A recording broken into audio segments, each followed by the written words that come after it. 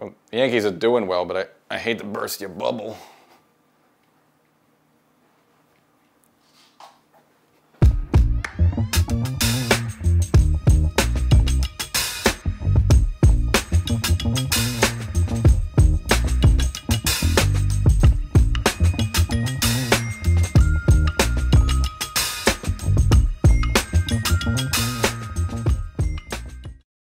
Welcome to Section 420, Talkin Yankees. Well, Giancarlo Stanton makes his yearly visit to the IL, so we'll get into the injury and how long he's expected to be out. And with that in mind, introduce the newest Yankee, who's actually a former Met, J.D. Davis, and what his role is going to be with this team. And as we all know, Garrett Cole back for the Yankees, right, with a couple of starts under his belt, so we're kind of peeking on that. And last but not least, we know, Brian Cashman's a bit of a merry-go-round with the bullpen. It's new faces in, new faces out. Kind of tweaks it every week and almost every month, so maybe you haven't been paying attention lately, and you kind of watch the games like, hey, who's this guy? When did we get this guy? So I'll at least get you updated on, the recent new faces now. They may be gone in 2 weeks, but nevertheless, I'll introduce them in kind of the background there. So a lot of good stuff for this episode, so make sure, if you're watching right now, whether on TV or on YouTube, make sure you subscribe to the Section 420 Talkin Yankees show here on YouTube, or if you're watching on TV, go get it on YouTube. And of course, an audio podcast version of this show, Section 420 Talkin Yankees. So as much as you'd like to see me, I wouldn't mind seeing myself. I would like to do that. But, it's time to do that. But you maybe want to hear me, get my takes, get my reactions to things. Got a whole season still, half a season left ahead of us. We got the All-Star break and all that good stuff. So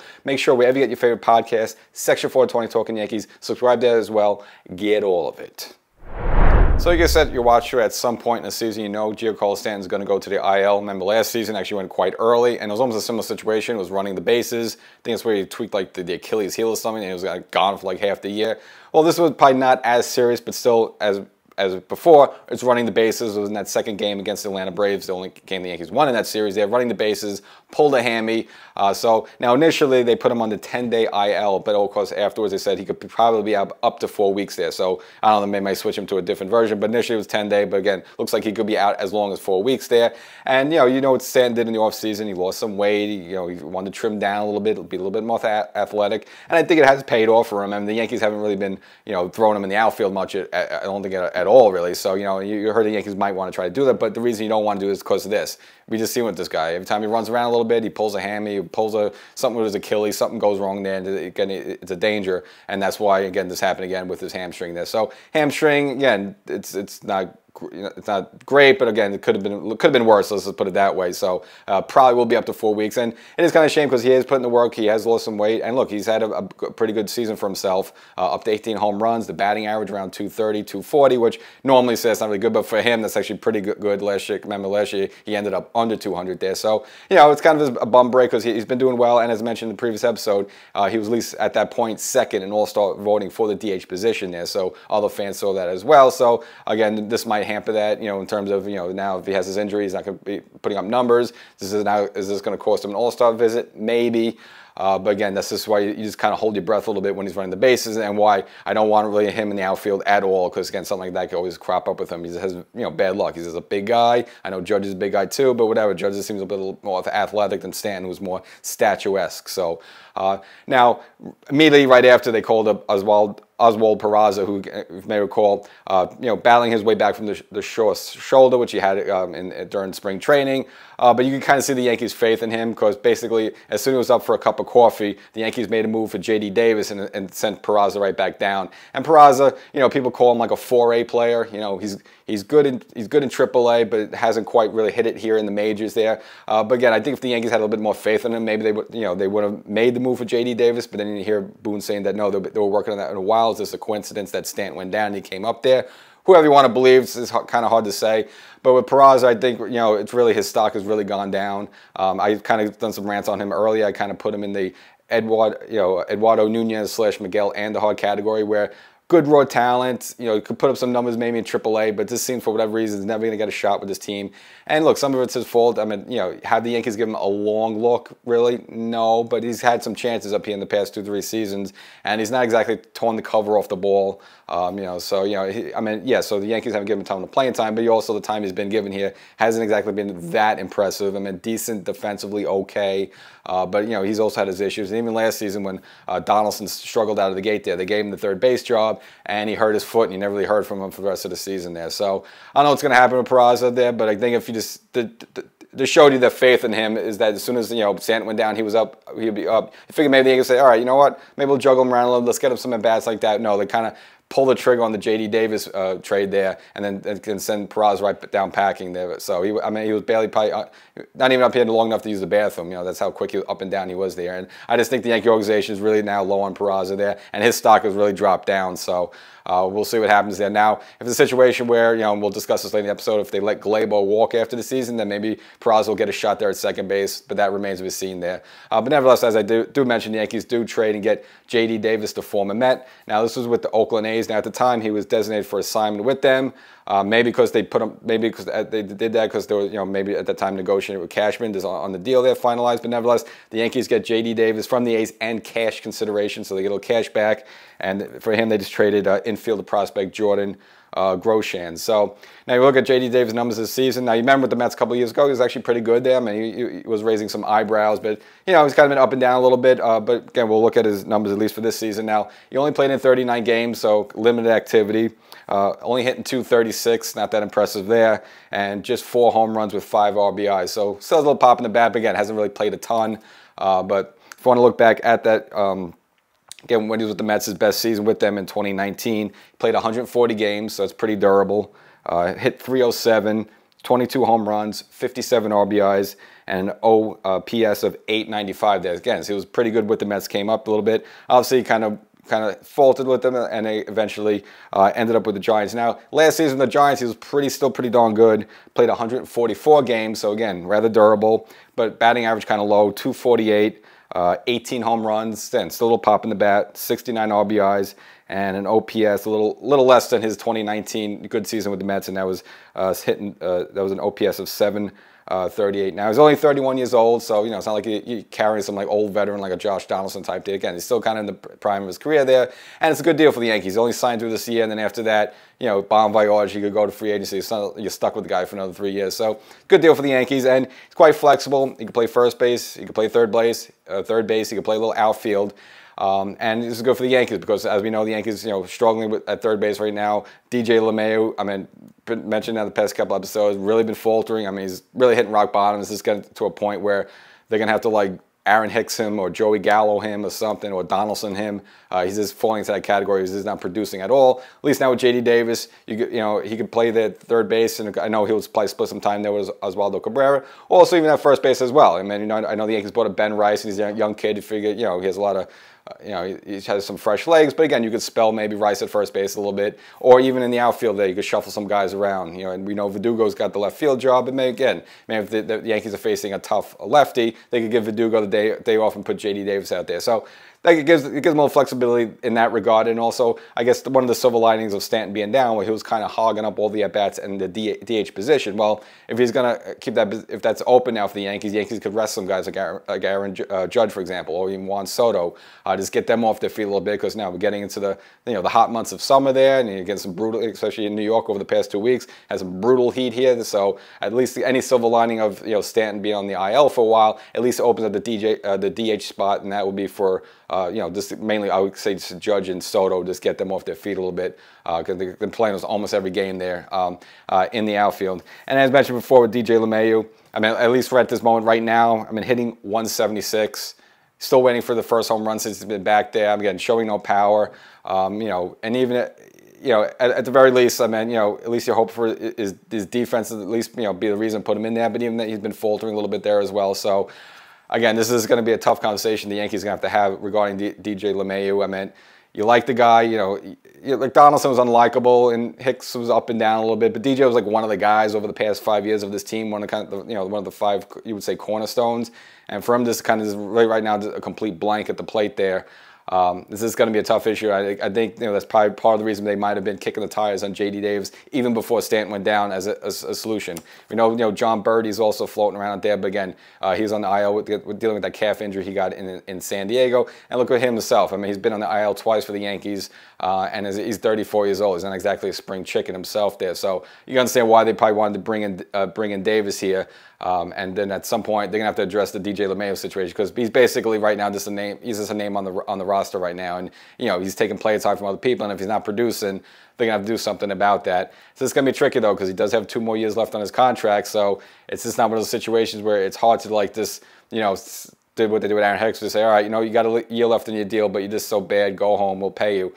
May have to do that with DJ LeMahieu. I don't know. They may at least maybe try their best, try to get him through this season, and then maybe next year when he only has 1 year left on his deal, maybe that's when you could kind of give him the boot there. So it just looks like at this point DJ LeMahieu cannot hit major league pitching right now. So that's just something they're going to have to address. But at least in the short term, they got J.D. Davis up here. Again, still young, 31 years old. And again, he could play a couple of positions. And again, if DJ's not producing, at least he could ride the bench there and he could put J.D. Davis in the starting lineup. Now, of course, this would have been a great time with Stanton on the IL for us to see Jason Dominguez, but as we mentioned in the previous episode, now originally he was put on the IL for only 7 days with a strained oblique. It was on a check swing, and at the time we figured, it's no big deal, just being a little precautious, okay, whatever, no that. Well, now update on that, actually it's worse than we even thought. Turns out now he's going to be out up to 8 weeks, so kind of a major blow for the Yankees, because if you think about it, we were expecting him to maybe be up, sometime before, September, at least to be, so he could qualify for the postseason roster. And of course, you just want to see him up here with Judge and Soto and in that lineup, and we know the excitement he could bring. Again, the Yankees weren't looking to rush him here, and it wasn't exactly a big need. Again, the Yankees were pretty much stacked up in terms of the outfield. I mean, you got Verdugo in left. I don't think you're going to push him out the door. I know Jason Dominguez is probably overall better hitter than Verdugo, but still, overall, you're not going to have Verdugo in here and then push him out at the door like that. So, again, it was like the Yankees have rushed Dominguez here, but again, with Stanton out, this has been a good opportunity for him to at least get some bats here and again, put himself in the mix. But now, of course, now he's out kind of up to almost 8 weeks, and that almost maybe takes a possibility that maybe we don't even see him this season in pinstripes up here, as they say in the show. I mean, we saw him last year fine, but that was kind of out of desperation. Again, the Yankee offense was putrid. He came up, he gave us an exciting week and a half before, having to go needing Tommy John surgery. So, we know the Yankees retooled. They got a little bit better of an offense, of course, with Soto. So the Yankees were in dire need to have Dominguez here, but of course, it would have been nice to see him. And we figured at some point we were going to see him, but now you got to throw out the possibility maybe we don't see him. And maybe the Yankees just look at the season as that, look, he's only 21, 22 years old. Obviously we know the Yankees have him control for the next many years to come there, so no need to rush him there. And, if they figure maybe they just don't want to bring him up and there's really no room. So you got to, again, look at the possibility that maybe we don't even see him at all this season, which would be kind of, annoying because we were kind of expecting him, So we knew we were going to get Cole. Okay, fine, we got Cole, and we figured at some point we were going to get Dominguez. Now, turns out maybe we don't get Dominguez, or this oblique injury could be maybe worse than even 8 weeks. Maybe they end up shutting him down for the rest of the year. Just like, oh, you know what? We don't want to mess with him. If he's hurt with this, then fine, shut him down for the year. So that could also possibly happen. So it's kind of a big deal. No one's really talking about it. And again, I don't think the Yankees even think about trading him. But let's just say you did want to include him in some sort of blockbuster trade. Well, no one's going to want to trade for him if he has a bad oblique right now. Even as great as he could be, and as great as he projected to be, now it hurts your chances to use him as possibly getting in some big trade that the Yankees may want to be working on the deadline. Well, now that's off the table with him. So, it's kind of big news for the Yankees. I hope at some point maybe he can get back in time. It would look great to see him in this lineup somehow, some way. That means that somewhere else is going to probably lose their job. That's a possibility, but also, hey, look, it's part of the game. Look, if you're not hitting, you're not producing, or if someone's just, doing much better than you, then I guess you're on the outs there. So I don't know how that'll work out, but maybe the Yankees don't have to have that conversation if Dominguez is not going to be a part of the mix here in 2024. Now, you've also heard some fans also clamoring, oh, bring up Spencer Jones, which, he gave us some excitement there in spring training, but he's not exactly doing terrific. I mean, right now, only hitting .242 with 6 home runs. So doing okay, but he's not exactly like ripping the cover off the ball. And right now, I don't, from you here with the Yankee, the front office, they don't want to mess with him. They don't push him too much. They want to just gradually, again, they call him a left-handed Aaron Judge. We know he's a big, tall guy. He can hit the ball a ton, but also you don't want to stun his growth. You don't want to bring him up here too early if you feel he's not ready. I don't think that's the move to make anyway. I mean, if anything, you can understand with Dominguez because, I mean, he was hitting 380, and of course we saw what he did here in the Major League uniform. You know what he could do here, so I don't think that'd be an issue. Spencer Jones, still a young kid, and he hasn't been up here yet, so I haven't bothered messing with that. So I think that's the right move. Keep him in the minors there. But Dominguez being gone and possibly not in the mix in 2024, that could happen. Now, we were waiting on a whole first half of the season for Garrett Cole, and finally, yes, he is back in the Yankee uniform making starts for the Yankees, so that's the good news there. So we'll look at his first couple of starts. Again, one was decent against Baltimore, and then one was a real clunker at Citi Field there. I mean, that's definitely a start to forget. But again, it doesn't seem any sort of injury-related or any sort of discomfort like that. According to him, he just flat out stunk. But nevertheless, we'll look at the numbers now. This was first the Baltimore game at home. It was the second game in that series. 4 innings pitch, which you kind of expect him, and you don't think he can get 5-6 innings at there his first start of the year. So again, we kind of thought that was going to be. They scheduled him for 65 pitches. He only threw 62, but again, you didn't think they were going to push him that far. I really thought they would maybe go 80 pitches on him, but I guess again for the first start in a major league uniform against Baltimore, I guess again take what you get together. So 4 innings there, only gave it 3 hits, 2 earned runs. Just 1 walk, but you like to see 5 strikeouts. So you see the stuff is there now. The second start against the Mets at Citi Field was an absolute disaster, dud. Again, if that would have been his first season, I think fans would be panicking there. So, but nevertheless, there same thing. Only went 4 innings, but gave up 7 hits, 6 runs, 4 walks, and kind of 2 things that kind of worrisome about that. No strikeouts at all, and gave up 4 home runs. And Citi Field is not exactly a hitter's park there, so for him to give up 4 home runs there, so it's kind of a you got to really hit a bomb to get a ball out over the wall there in Citi Field there. And his velocity overall is low. Now, he said that was by design. Again, usually he's dialing up 97, 98. Some of the home runs he gave up there was only on 93, 94. So, I mean, still a good fastball, but not Cole standard there. And remember 2 seasons ago when Cole was struggling, both with the fastball and the spin rate on his breaking stuff there, people were wondering, oh, he's not using the spider tech anymore, and now he's getting hit like that. Well, Cole definitely put all those rumors to bed last season by having a Cy Young type of season. So again, if Cole just has a game like that where his stuff is down a little bit, I wouldn't put it on the worrisome. And again, we've seen him pretty, on his rehab starts in the minors in the first game against Baltimore, have a better fastball and get some big strikeouts there. So again, this could have been just a bad start, a bad day. It could happen to anybody. It just happened in a big high-profile situation as a Subway Series against the Mets in Citi Field. And for the Mets, and like all baseball, it's not when you play a team. It's not the team you play, but it's when you play them. Now, if you're the Yankees and you're a Yankee fan, April, May, maybe even early part of June, you'll be salivating to get your hands on the Mets. The Mets were like down and out. They're way down in the NL East there. Players are getting injured left and right, and it looks like fans yelling at Cohen, do something. He's not doing anything. Fans almost ready to give up on the season. And just a couple of weeks just before the series against the Yankees, the Mets got hot, winning 13 out of 21 games there. Again, being one of the hottest teams in baseball. So you're also catching the Mets at a time where they're hot, so you catch them at the wrong time. Versus maybe if Cole had to start against them, let's say Cole was healthy and start against them in May, if Cole was around, then he probably blows them away in like 8 innings of just 2-run ball there. So. Again, there's a bad situation with Cole there. Again, at this point, if there's only 2 starts and one of them was not bad, but again, as long as he didn't report any discomfort or pain, anything like that, I could just chalk it up to a bad start. It just happened to be against the Mets, who, again, at this time, at least at the time that start, were one of the hotter teams in baseball. But it is good to have Cole back, because you can see some cracks in the Yankee pitching, and I'll kind of get into that after this. We talking about the bullpen. Again, Yankee starting pitching, at least up to this, very up to the most recent point. That again, we're the best in baseball. I think the lowest collective ERA. But you can see guys getting a little tired a little bit. You saw Stroman, of course, struggled there up a little bit in Fenway. We saw Rendon, who overall has been good for the Yankees, but having a couple of rough starts himself. Mainly also in Fenway there. So, you can see some of these guys getting tired, because Luis Gil, who's been phenomenal for the Yankees, he got destroyed at home against Baltimore, but at some point he was due for a clunker. And Nestor overall has been good, but you look at his record there, doesn't look like the Nestor from 2 years ago. I mean, he's had some good starts there, and he's also had some bad luck, just not getting much run support. So kind of up and down a little bit. But again, just have Cole back, I think it just takes a little pressure off of those guys there, who've been, again, they've held out the fort the whole way there, but you see them maybe getting a little tired, a little fatigued. And again, we're entering the hot month there, so the fresh arm of Cole, even if he has a bad start there, it is just good to see for the Yankees. Now, in the previous YouTube episode, I kind of predicted that when it comes to the trade deadline, I think Cashman's #1 goal is probably going to be on the bullpen. I'm talking about bringing like a high-profile name. But of course, leading up to the whole way in the offseason up to now, Cashman's been doing these little tinkering moves, picking guys off the waiver wire, little kind of nondescript trades, sending someone like a minor league invite and then promoting, giving him a major league contract. So it's been a merry-go-round, and so far at this point, Yankees been hold the fort together. Of course, you see the mergers of Luke Weaver, and there's been some positives there. And of course, we got Tommy Kahnle back, as mentioned in the previous episode. So bullpens come together, but still, it seems like the Yankees have dodged a bullet up to this point of, you know, it not completely collapsing. It seems like it's put together by Scotch tape and Band-Aids.